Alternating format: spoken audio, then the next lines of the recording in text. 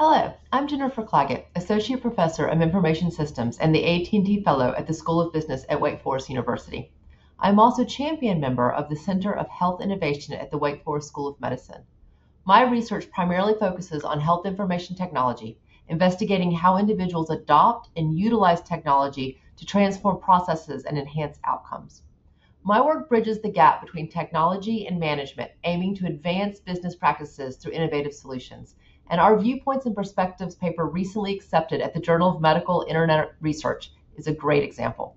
In this paper that I'm excited to share with you, we develop an infrastructure framework for remote patient monitoring interventions and future research. We chose to submit our research to JMIR Publications because we think researchers interested in developing better remote patient monitoring interventions need a common vocabulary to describe and categorize these interventions, as well as a checklist to consider all of the different angles of a remote patient monitoring solution. So much of current publications looking at remote patient monitoring projects are understandably deep into the weeds of a specific context.